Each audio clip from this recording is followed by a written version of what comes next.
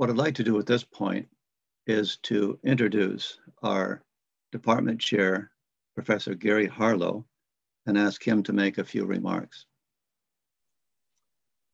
So I'm very pleased that all of you have decided to join us this morning. And actually, I'm not going to do very much because we have an outstanding group of faculty who will be here to give you their presentations and their perspective. And maybe even more importantly, we have some very outstanding graduate students who probably know more about the department than the rest of the faculty. So I want to give them the opportunity to try and answer your questions and interact with you. I will just say that if there's something that comes up during the course of this webinar that does not answer your questions, please feel free to email us and we will try and respond as quickly as possible. So with that, I'll turn it back to Professor Rockwell.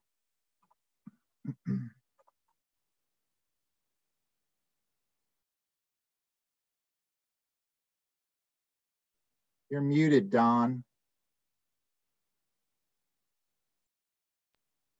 Okay, thanks. I'd first like to call on our graduate coordinator, Allison Marsteller, who does a marvelous job of interacting with our incoming and onboard graduate students. And Allison, would you like to make a few comments now? Sure. Hi, I'm Allie. I coordinate the graduate programs here in mechanical engineering and mechanics at Lehigh University. I look forward to answering any questions you might have. I'm here to assist you with any help you may need. You can always reach me, email, you can call me. We can even set up a Zoom if you'd like, whatever's most convenient for you. Thank you. Thank you, Ali. Professor Arindam Banerjee is a member of our panel. Professor Banerjee, would you like to make a few remarks? Yeah, so, good morning or good evening, everyone, depending on where you are. I have been at Lehigh for a little over 8 years now. I'm a professor in this department. So my background mostly is in experimental fluid mechanics, and I teach courses, graduate and undergraduate courses in fluid mechanics and also in renewable energy. I see a lot of my students here, people who I have interacted with as undergraduates and who have, moved into the graduate program. And I, would be willing to answer any types of questions on graduate research that you may have. Thank you, Professor Banerjee. Next, Professor Hannah Daly. Good morning, good evening, everyone. Thank you so much for taking time to be here. We're really delighted to see all of you on this webinar. And we know that we probably won't be able to get to all of your questions during the course of our hour together today. But just know that all of us who are representing the department, including myself today, are happy to answer your questions. So if you want to get in touch with us later, that's fine. I'm an assistant professor in mechanical engineering, and I study orthopedic biomechanics. I do a lot of numerical simulation, and I also teach our graduate course in numerical methods, which is a really fun MATLAB intensive course where we play games and solve puzzles and learn how to make MATLAB serve all of your needs in the rest of the courses you're going to take in the research you do. Thank you, Professor Daly. Now we move to the graduate student panelists. And first, Emma Hillman, would you like to make some remarks? Hi, everyone. My name's Emma, and I'm a current graduate student at Lehigh University. I also studied at Lehigh University during my undergraduate years. I studied mechanical engineering and environmental studies. And now during my graduate time here at Lehigh, through the mechanical engineering department, I'm really trying to focus some of my courses related to the energy industry, but there's a wide array of courses that you can take through the mechanical engineering department at Lehigh. Thank you, Emma. Ankit Roy, would you like to sign in and make a few remarks? Thank you, Professor. Hello, everyone. My name is Ankit. I started my program in fall 2018 as a graduate research assistant. My advisor is Professor Ganesh Balasubramanian. When I first started, I took a total of 5 core courses spanning math, manufacturing sciences, and fluid mechanics. And then as a part of my program, I was able to secure the prestigious Rawson Dean Fellowship. And in that fellowship, I was given a very advanced teaching training program under reputed faculty. And right now, I'm currently only involved in research and have been able to get some of my papers published. The training here, the research training here at Lehigh is excellent and will groom you very well for research. Thank you. Thank you, Ankit. Next, Christopher Rule. Thanks, Professor, and thank you all for joining us on this hour. My name is Chris Rule. I've been at Lehigh for a total of 6.5 years, 4 of which as an undergrad in the mechanical engineering department, a year as a master's student in technical entrepreneurship, which is a specific program here at Lehigh. And then I returned to Lehigh a year and a half ago to pursue a PhD. I am working under Dr. Banerjee, who you heard from just a minute ago, in the area of turbulent flow studies. In between my master's and PhD, I did work in industry for a little bit, so I have that perspective. I'm sure some of you are experiencing the same thing right now. And I'd be glad to offer any advice that I have based on my time here at Lehigh. Thank you, Chris. Well, now I'd like to move to the brief PowerPoint presentation. And that, of course, will involve doing a screen share. The photograph you see here is of the Packard Laboratory, which is where the Department of Mechanical Engineering and Mechanics is located on the Lehigh campus. Lehigh is located in the northeastern part of the US, in case you're not familiar with that. And the distance to New York City from Lehigh is about 85 miles, and from Philadelphia, about 57 miles. So actually, many of us frequently travel to both of these cities, while we have the pleasure of living in a location where living costs are not so high. I'd like to start off by giving you an overview of the department, and this will be a very brief visit, of course. First of all, say something about the graduate students in the department. We have a total of 120 graduate students, 48 MS candidates, and 72 PhD candidates. Regarding faculty, we have a total of 26 faculty, and these faculty can be associated with research clusters. These are loosely affiliated research clusters where faculty communicate with each other, join forces to write proposals and other similar projects and endeavors. And these research clusters involve the following areas: controls and robotics, where we have 6 faculty, fluid mechanics and flow structure interaction, 7 faculty, mechanics of materials, 6 faculty, thermal heat transfer, 5 faculty, and biomechanics, 5 faculty. It's important to point out that the research in each of these clusters can be theoretical, it can be computational, it can be experimental, or a combination of 2 or more of these.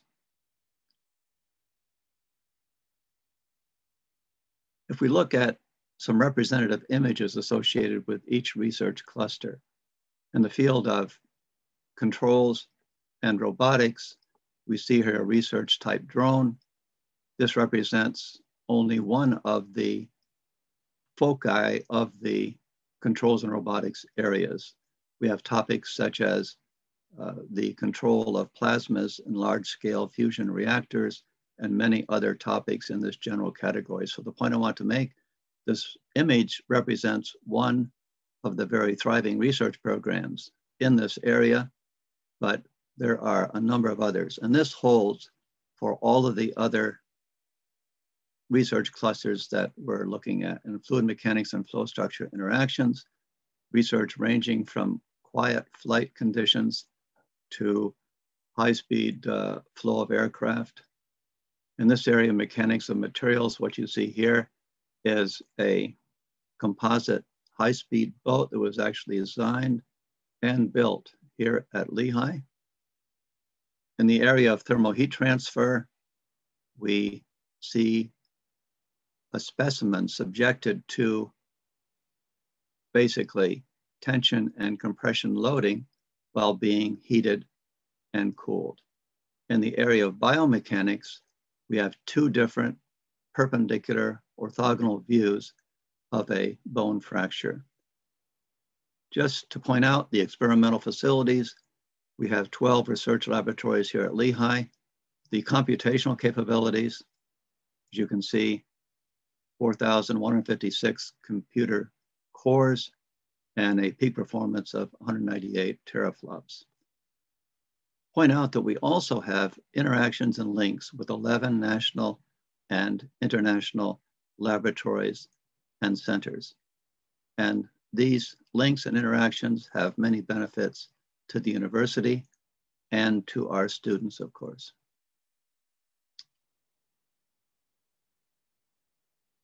Awards to graduate students and faculty. Say something about graduate student awards and recognitions. Graduate students can win on their own fellowships from a variety of sources. You see there, National Science Foundation Graduate Fellowship, Amelia Earhart International Fellowship, International Institute of Education Fellowship. Those are some of the possibilities where we support and help students apply and win these prestigious fellowships. And then this next category, grants and fellowships for national and international research projects and stays at major centers, including the following. And all of the destinations that you see listed here involve active student involvement in proposing a research endeavor at one of these locations. And at all of these locations indicated here, the graduate student actually spent a significant amount of time. And these are just representative of some of our outreach and connected interactions that we have outside of Lehigh. Now, I should point out that I don't have a slide here that shows something that's also very important, and that is graduate students being lead authors on articles that are published in prestigious international journals, and also lead authors on papers that are presented at national and international conferences. We feel it is our obligation to put the student up front and to provide as much visibility as possible for the student. One of these articles that I'm referring to involves the student as leading author with 9 other co-authors behind him, some of them from Lehigh and some from a prestigious national laboratory. I think later on today, we will see an example of this point. Well, how about faculty awards?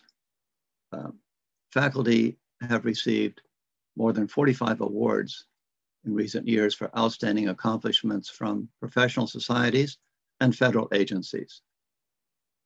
And within this category, a total of 13 prestigious NSF Career Awards and DoD, that's Department of Defense Young Investigator Awards.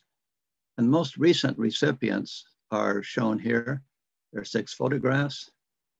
It's very clear that we are recognized in a national sense as a very strong and continuing to go stronger research and educational university in a national sense.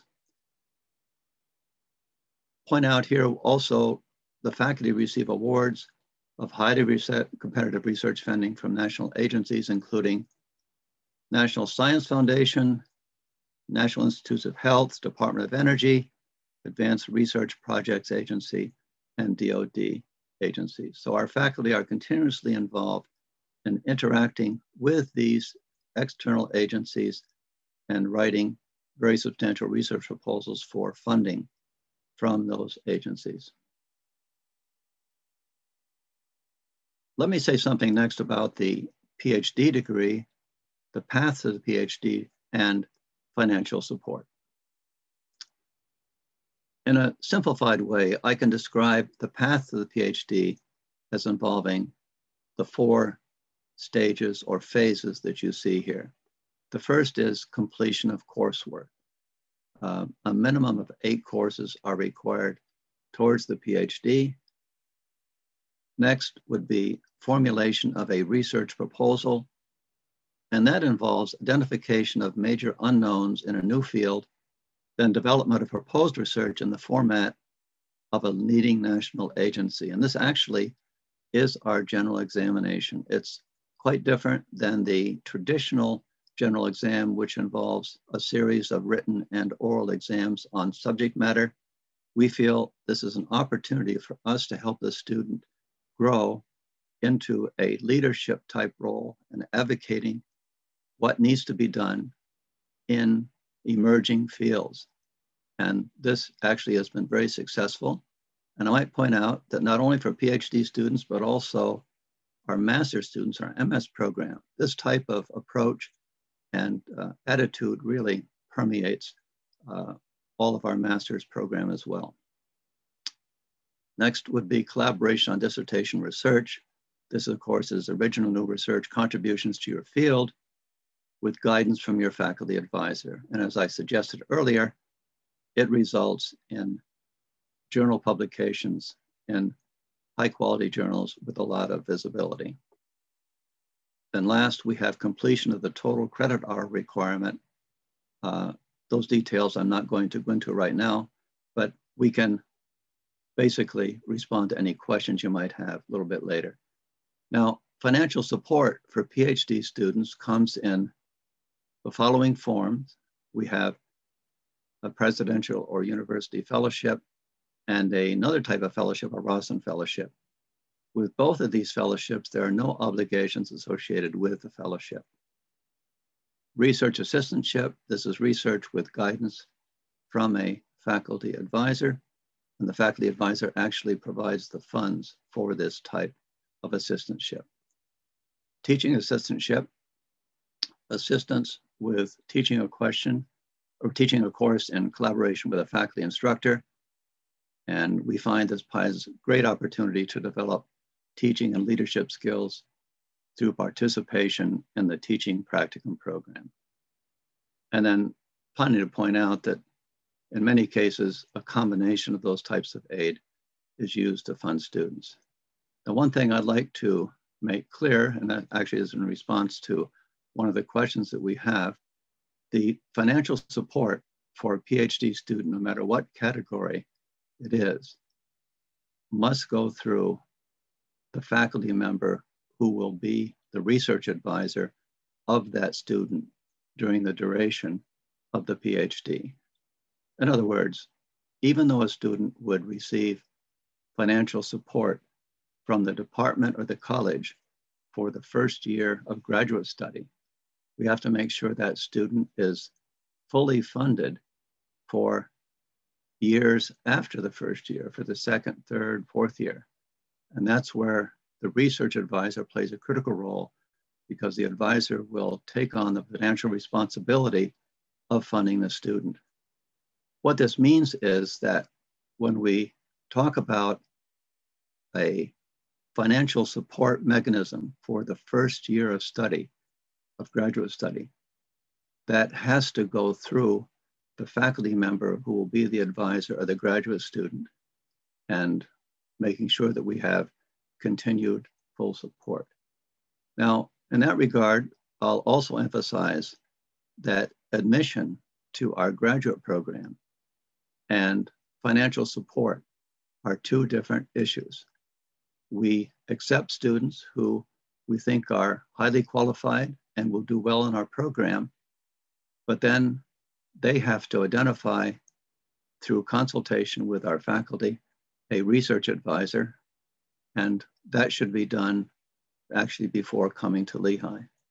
We do have some students that prefer to pay their own way for a semester with the hope of getting a research advisor. That sometimes happens, but it's not the recommended process.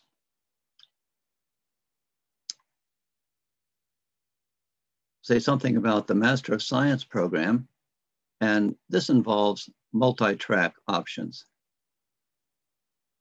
So the Master of Science degree, MS degree, involves 10 courses, which is equivalent to 30 credits. And the student selects the preferred track for the MS degree. The first possible track would be a thesis track. And the idea here is to focus on research, and the master's thesis, which is part of that research endeavor. Master's thesis is written up in the end, and that counts for 2 courses, in other words, 2 course equivalents. We have a project track, which can be a focus on design, development, or applied research, and that counts also for 2 courses. So you will have completed 2 courses out of the 10 required courses if you go the project track. Another track, applied engineering track, the idea is to focus on deep mechanical engineering and mechanics knowledge base through coursework. In other words, you want to go as deep as you can in some particular area of mechanical engineering. And typically this involves 2 courses. The interdisciplinary track focus is on development of expertise in another discipline. That we call a concentration area. And this is a complement to an MEM core. And this counts for 4 courses. So the concept here is that you are able to take 4 courses outside of our department in order to develop expertise in whatever area you would like. And this interdisciplinary track can be designed by the student. We see here a representation of the interdisciplinary track. Over here, we have a core curriculum in the center, and within the circle, we have the traditional areas of mechanical engineering, which form the core of the knowledge base. And then around that, we have representations of the so-called concentration areas. So you can see these indicated in the photos as we move around. The font is a little bit small here on this image. So I'll just go over here and talk about the concentration areas. The first one, aerospace, computational mechanics, energy, robotics and automation, management science and engineering, machine learning and data mining, environmental policy, technical entrepreneurship, or a self-designed concentration where the student designs their own interdisciplinary track. In some cases, these courses are taken in another department. For example, management science and engineering, which is a very interesting approach towards management. That is really taken in the industrial systems engineering department. The machine learning and data mining taken in the computer science department in conjunction typically with the industrial systems engineering. The environmental policy, political science, that is taken actually outside our college. So there are many combinations, many flexibilities, and we find that whatever students want to do, we can design something that satisfies the degree requirements. Say something about a new ranking that just came out in January. The best master's program known as the BPM rankings. And actually Lehigh was ranked number 2 between Stanford and Purdue for the online master's degree program in mechanical engineering. And the website, in case you want further details, is indicated here. But This was done using quantitative measures based on tuition rate, potential salary, and student satisfaction.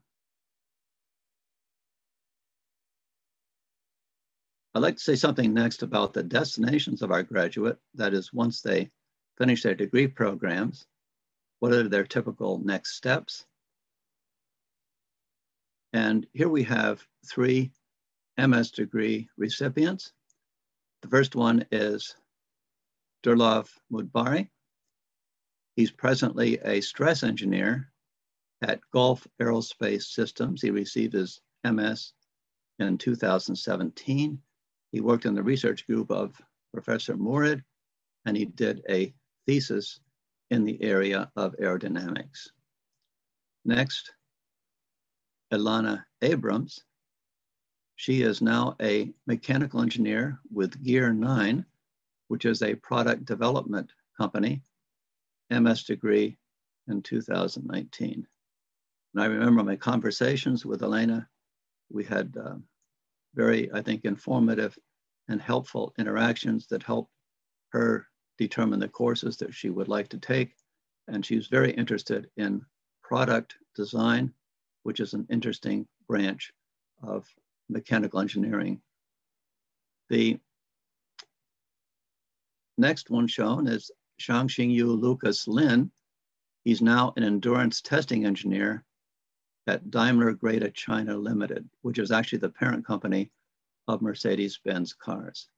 And he actually received his master's degree at Lehigh in 2014. So these are some of the representative MS degree recipients from Lehigh and their destinations. We have here the representative destinations of both MS and PhD graduates indicated. This is a partial list of where our graduates have gone recent years. You can see there's a wide variety of industry, government laboratory, and university destinations indicated there. I'd like to point out that at Lehigh, we have a very active Center for Career and Professional Development. The website address is indicated here. You might want to check it out. And the primary contact person there is Ali Eric. She's actually Associate Director of the entire center, but her focus is on graduate student career development. So at any time, you can contact Ali and chart a path for your career development, which eventually will help you work towards the destination that you're striving for. I'd like to also point out that we have a very active graduate life office at Lehigh, and this is actually located in Packer House, which is about 1 block away from Packard Lab, which our department is located. And the website address is indicated here. This slide shows some typical photographs of social events. Social events involve various excursions, as well as events within Packer House. An additional support possibility for students coming in are your fellow students from your home country. And we found that this offers an excellent way of connecting and helping you get started at Lehigh, depending on your home country. But we, of course, do like to see, and we strongly encourage diversity of interaction of all of our students. And finally, I'll say something about admissions overview. The deadline for consideration of financial support at Lehigh, lost that slide.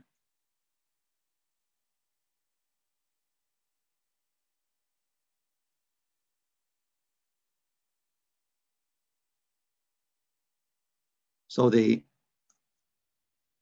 deadline for consideration of financial support is January 15. That deadline is passed, and that is for the university and college-sponsored financial support. However, for the college support, there is still time to apply for that. And also emphasize that for research assistantships with faculty members and support that is not directly connected to the university sources, there is actually no deadline for that. And actually you can apply throughout the spring semester and actually into the summer. However, you do want to keep in mind that the final deadline for fall admission into our graduate program is July 15th. And so that's an important marker date. The GRE is not required for 2021 admission, and application waivers are available when you apply through our online system. Any further questions, you can contact Ollie, whom you met at the very beginning. Now for international students, we have some minimum TOEFL and IELTS scores, ITP scores indicated here for your help. Ollie can provide detailed answers to any of the questions you have on these types of issues. So with that, I think we could conclude our PowerPoint presentation and basically return to our live format. And I would like to ask if we have had any questions come in during the PowerPoint presentation or the comments before that. So Ali, can you see if there have been any questions submitted during the webinar? And if so, could you please read the first question? No, nothing came in, and I just sent out a reminder that if they do have questions to let us know. Okay, very good. So I think one of the questions that was submitted that I didn't get a chance to go into during the PowerPoint presentation is financial aid for MS students and whether such aid does exist. Now, I have to point out that Lehigh, as well as other universities that we compete with, they offer standard fellowships and teaching assistantships only to PhD students.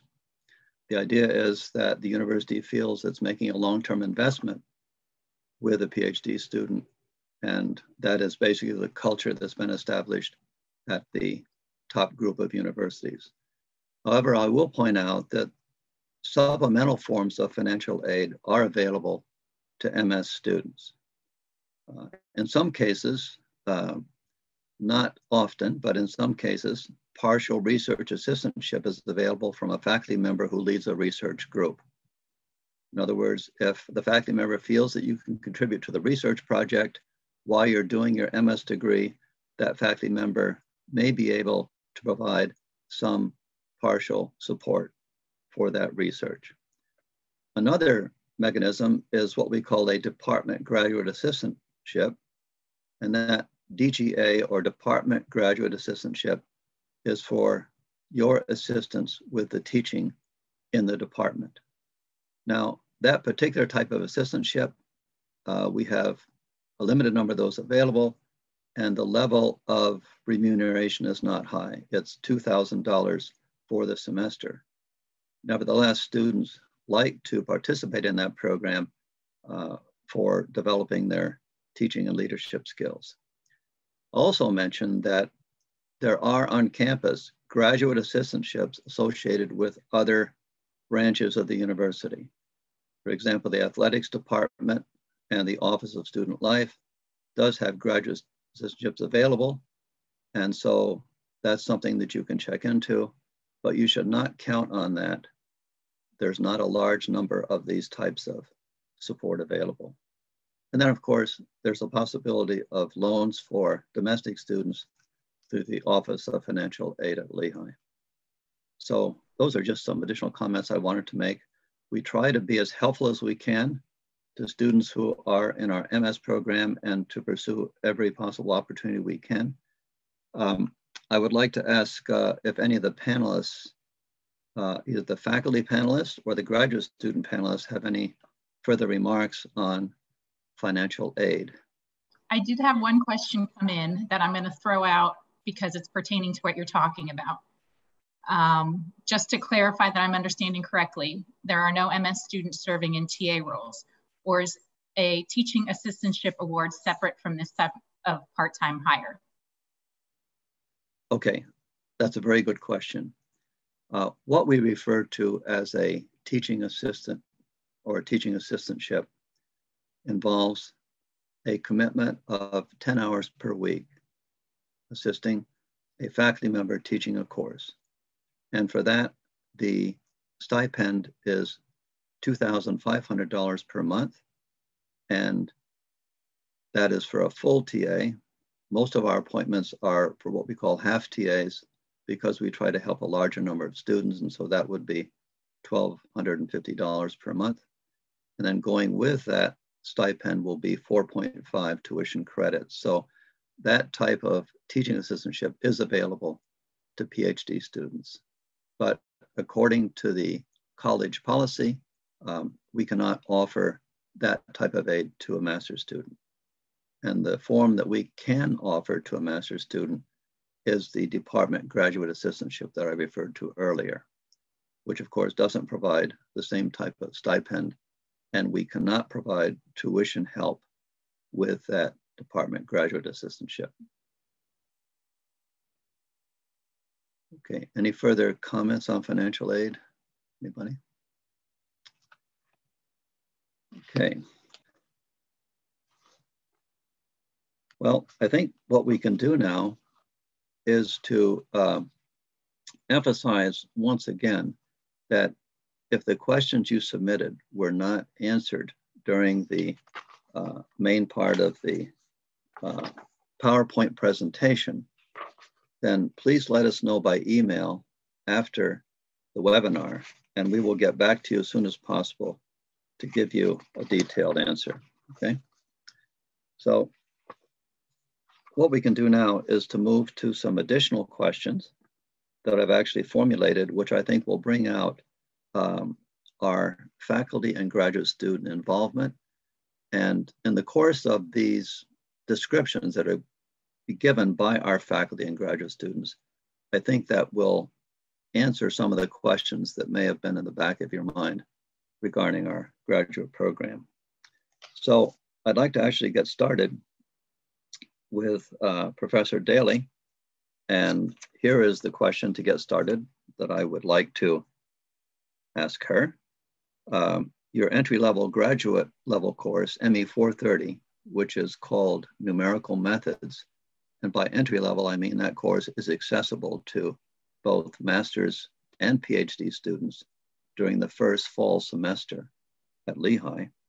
That course is taken by many students across a variety of sub-disciplines in mechanical engineering. In other words, if you recall the slide that I showed with the various research clusters, basically students from each of those research clusters take this common numerical methods course. So my first question, Professor Daly, is how is the content of this course employed in practical applications? And can you provide some examples? So Professor Daly. Sure. Okay, so numerical methods, I love teaching this course because I have a lot of fun with numerical methods. My lab does a lot of numerical computing for our research, and it's something that I've always enjoyed since I was an undergraduate student. So I was really excited to have the opportunity to teach this class. I made a couple of slides, so I'm gonna just quick share my screen. Give me a second here. And I wanna show you, because I think some of it is better seen in pictures than in words. So hold on, I need to close my, all right, can you guys see that in full screen, I hope? Okay, so numerical methods is a really broad foundational tool that we use in all of the content area disciplines in mechanical engineering. So whether you're doing simulation-based research for your graduate program or whether you're doing experimental work, all of us are going to need to do something that pertains to data processing or to some kind of simulation at some point during grad school and then beyond. And so the numerical methods course, ME 413, is set up to help build important skills that you're going to need for the other courses in mechanical engineering and for research. So I picked a couple of examples of projects and puzzles that we've done over the last couple of years in 413. So some of my favorites, we write solvers for Sudoku puzzles. We have a challenge where we make computer-generated art using Newton-Raphson iteration to find roots in a complex plane using functions that students pick out themselves. And then when we run a little online competition, this year, MATLAB picked up a tweet that I did of some of the winners of our competition. And over 10,000 people saw that on the internet because the submissions were really beautiful. We write programs that do like very classical jobs in numerical analysis, like solving linear systems of equations and solving initial value problems and boundary value problems. But we also play card games and we run solitaire simulations and we generate fractal-based art. This example in the bottom left is called a highway dragon.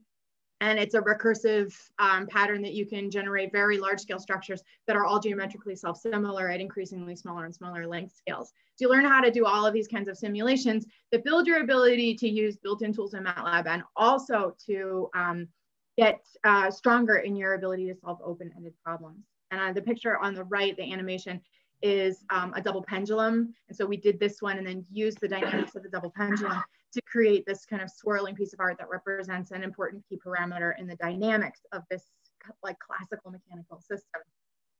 So in terms of applications, my research group uses numerical analysis. Sorry, I don't know why this screen is frozen. Here we go. So this is just some examples of things that we do. All of my students, their pictures are in the top right. All of my students have taken ME 413, and then we use that stuff on a daily basis. We carry out predictive simulations of the time course of bone healing. We do things where we reconstruct bone fractures, we put them back together, and we simulate mechanical loading on them. All of this requires high-level numerical computing abilities. We use curve fitting functions. So there are a ton of things that my students who take 413 learn that they carry forward with them that help them in the other classes they take in the graduate program, and then also in the research that they do, which could be on any topic. But once you build up your confidence for being able to do numerical computing, it's a really, really exciting tool to have in your back pocket. So if you have questions for me on that particular course, feel free to get in touch.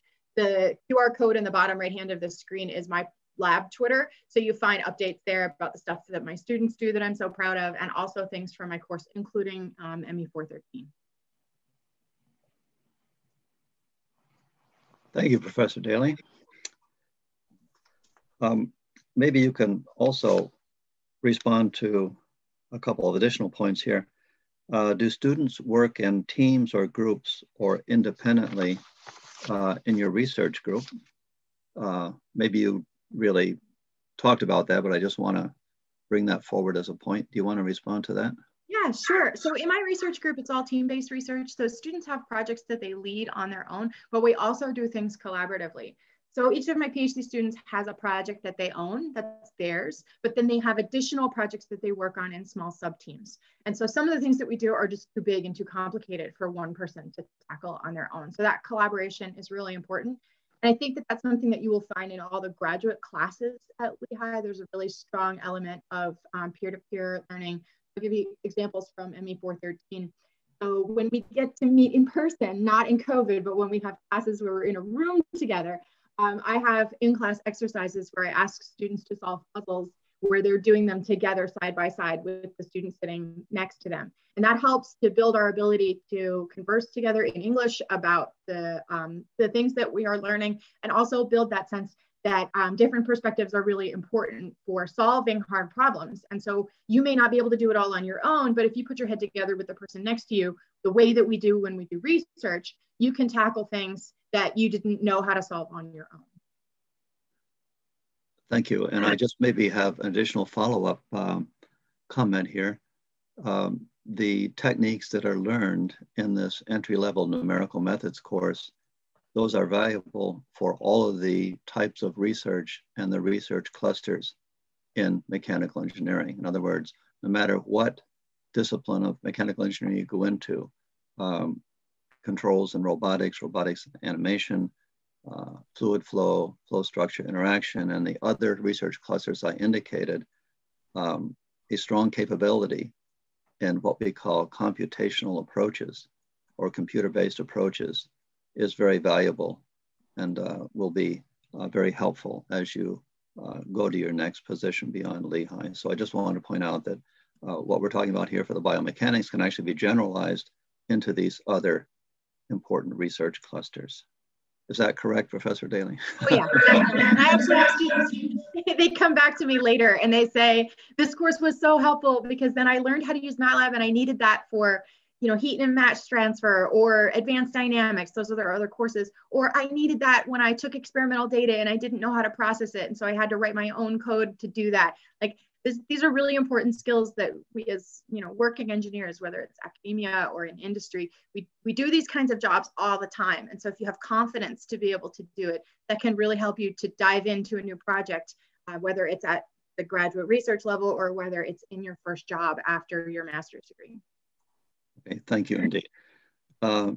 Professor Banerjee, question for you.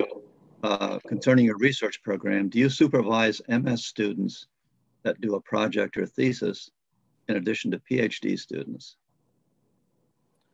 Well, thank you, Professor Rockwell. So let me respond to that. Yeah, and you know, maybe I will also try to respond to some of the comments or questions that I'm seeing on the chat, you know, as I go through a direct response to you.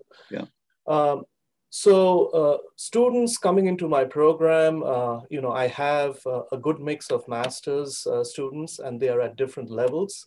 So, you know, some of my master's students who are actually funded by my research program, they go on to write a master's thesis. And, you know, most of these students are, you know, I've identified them while they are doing their undergraduate here at Lehigh. I think there's very few that I have had here at Lehigh who I have personally recruited from an external institution and brought in as a master's student. So most of my recruits from outside has been folks who have already had a master's degree and they've come here for a PhD program. Now the master's students here are on, you know, at least in my group, are on two different tracks. So the ones that are funded, they actually end up writing a master's thesis and they end up staying for approximately 2 years. The ones that are not funded, they have the option of not writing a master's thesis, but just working on a master's project. You know, sometimes they are supported, you know, maybe partially in a semester. Sometimes I do recommend them for things like a partial teaching support, teaching assistantship, or a DGA. Now, there are many different layers of support that you can get. And again, you know, it is dependent on your interest, the research program that is out there, and also, you know, what you want to do. So I just want to mention one thing. I've had a couple of students. So I know Chris is here, and Chris was an undergraduate research assistant in my group, chose to do master's in a separate program. And then during his master's, he came to me and he asked me, you know, what he should do. And I told him, you need to go get a job, you know, work in industry, make up your mind and come back and do a PhD only if you want to. And the reason I say that is, you know, for students who are completing their bachelor's, PhD is a long-term, you know, commitment. And so you have to be very clear in your mind that you are willing to spend that time on a research program. Now, having said that, you know, most of my master's students have come to me. I have not identified them, and you know, they have you know, they have been recruited by some of my PhD students, and they have worked very closely with some of my PhD students on projects, and you know, some of them I would say have gone on to write first author journal publications. I typically encourage them to attend conferences because, you know, it does not matter if you're a master's student or a PhD student. I'm fully committed to your professional development. And so, you know, you would be encouraged to go to those conferences. So again, it depends on individual faculty members as to how they handle the master's program. So Professor Banerjee, thanks very much indeed for your insight. I'd like to move now to graduate student Ankit Roy. And so Ankit, the question I have for you, since your arrival at Lehigh from your home country, have the university, the mechanical engineering faculty or members of your research group been supportive, and in what way? Would you like to respond? Thank you, Professor Rockwell. I would like to say that Lehigh has a relatively small community, but it is a very close and amicable community. And I was able to develop relationships with my professors really well at a personal level. I used to approach them with my research problems. Even though they weren't supervising my research directly, they would give it a thought and give me suggestions how to go about it. And when I first started my research, my advisor, Professor Ganesh Balasubramanian, he gave me papers that were relevant to my research. He down selected papers and gave me the most useful ones. And since in Lehigh we have a room for collaboration with other teams, other research groups, I was able to collaborate with Professor Brandon Crick's group and also with Professor Rickman in the Material Science Department. So with these few collaborations, I was able to get some papers published.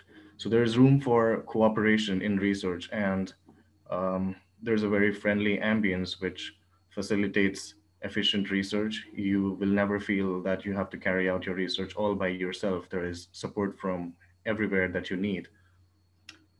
Um, well, yeah, so apart from that, the academic courses were very helpful for me. I was able to learn new techniques like machine learning and new computational techniques like molecular dynamics in some of my courses. And these are relatively novel techniques that are occupying most areas of research.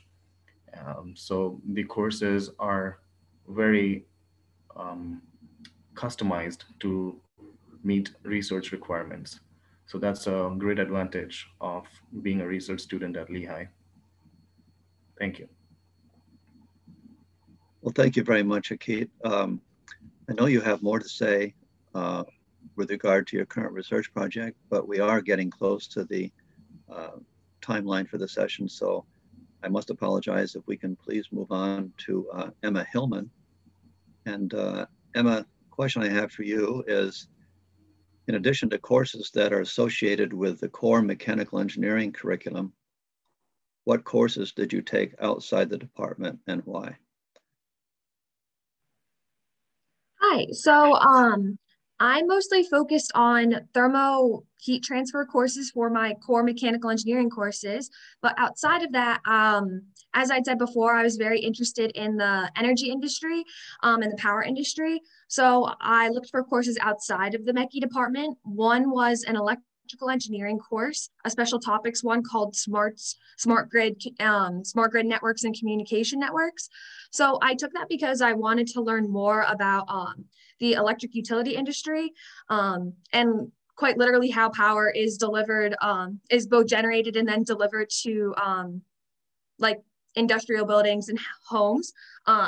So it was really great. Even though I'm not like an electrical engineer, the professor was very helpful.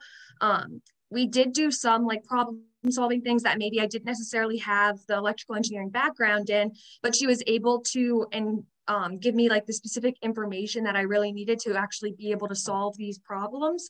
So even though I didn't know everything about electrical engineering, I learned what I needed to be able to complete the coursework. And now I'm actually working with this professor on a research project with the Institute for Cyber Physical Infrastructure and Energy, which is like an interdisciplinary program. And the, I guess it's like a bunch of different like colleges work on that together. Another course I took too, so this was outside of the College of Engineering, was Advanced Environmental Policy. So this also deals with the energy industry too. In particular, I learned a lot about like law and a lot of different environmental policies. But throughout that course, my professor was also really great. She made sure I was able to work on a research project and topic that related to policy in the electric utility industry. So then I was able to relate it back to like my interest in mechanical engineering and the energy industry.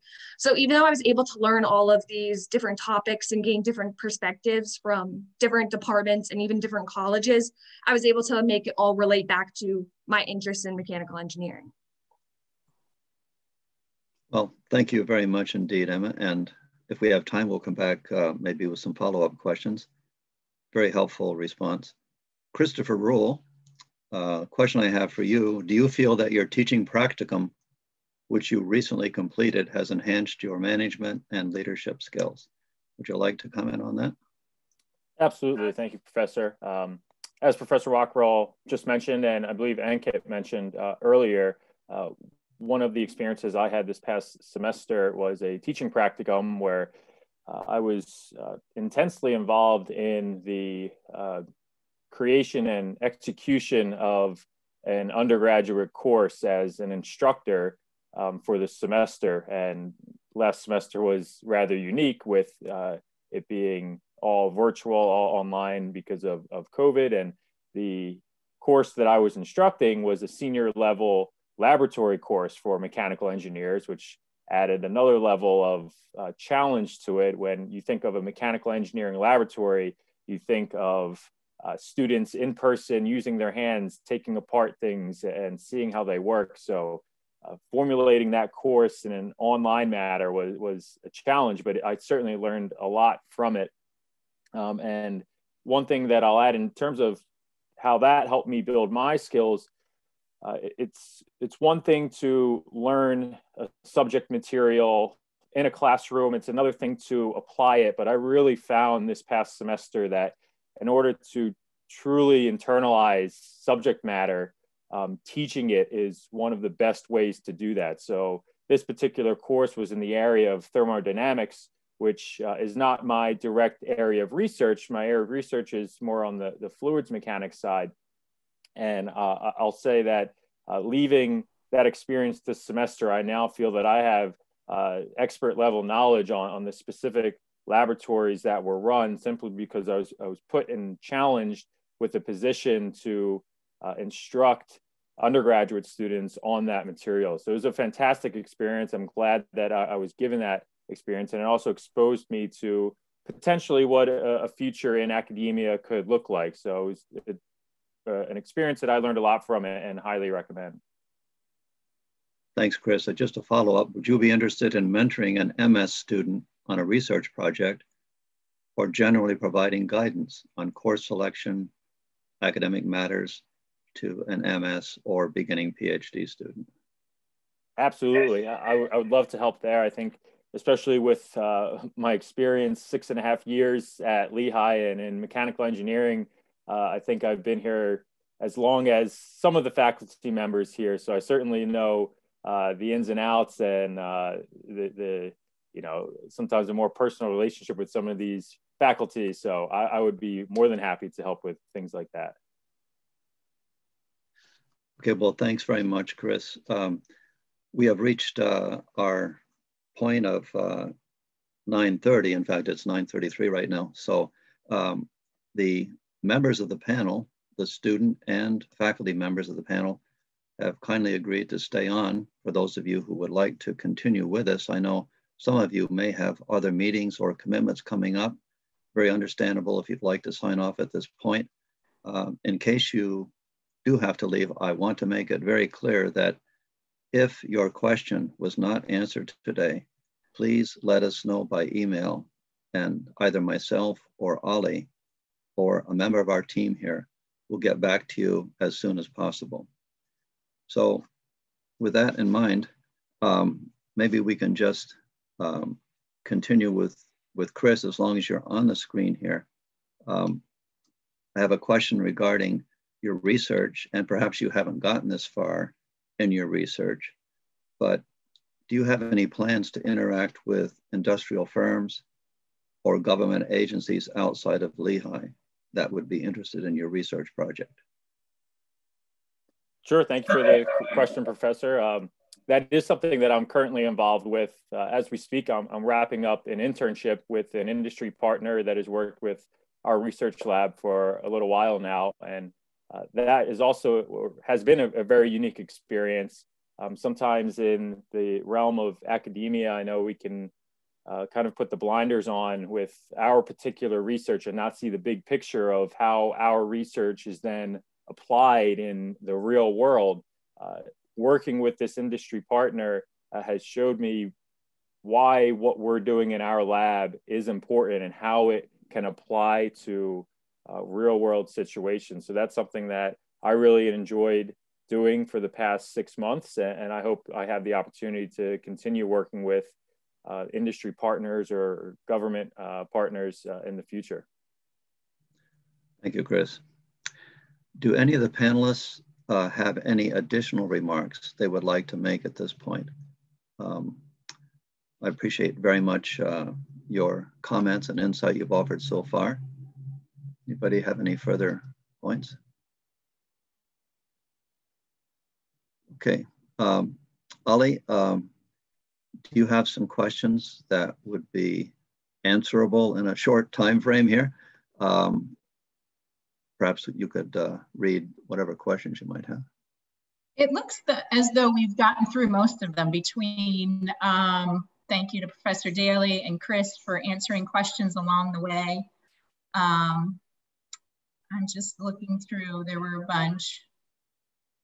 I did have one come in. Let's see.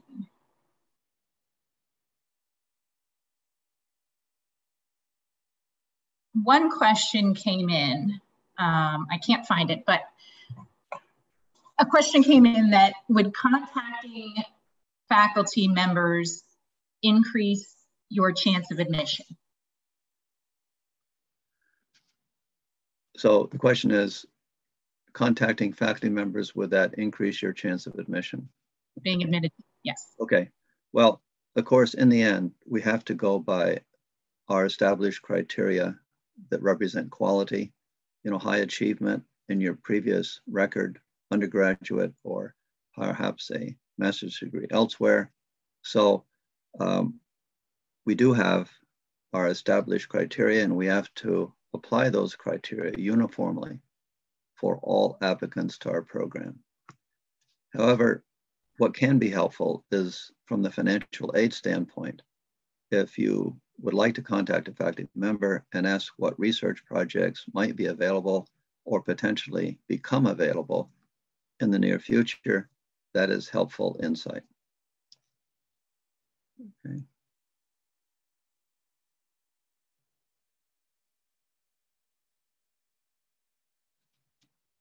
Any other question, Ali, out there?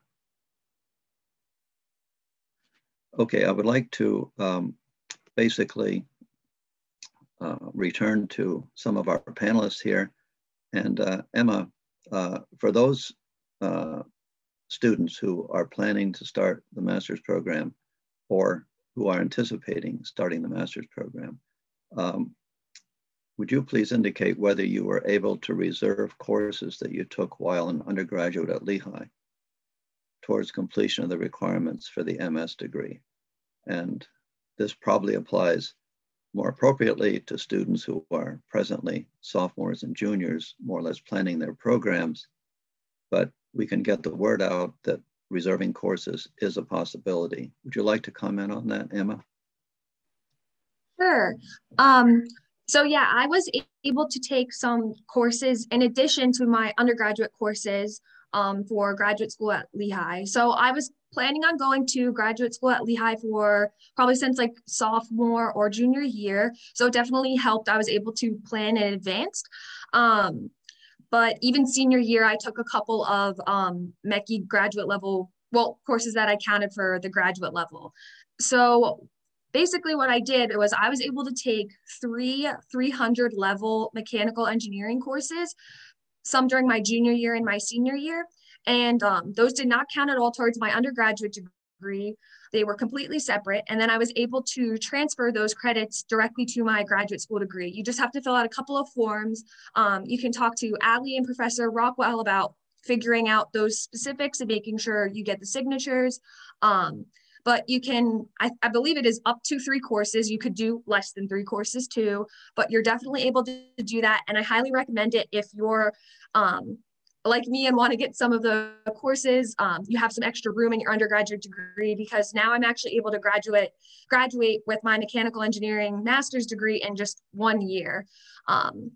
So that's great for me. I wasn't looking to do research necessarily, like do like a thesis.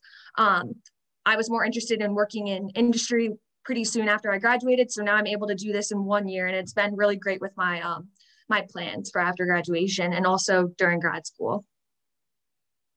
Thank you, Emma. Professor Rockwell, we did have another question come in. Sure. Chris Rule, what was your journey like returning to Lehigh for your PhD, going into industry and then back to university? Did you already have your master's? Thanks for that question. That's a fantastic question because I can talk about myself a little bit more.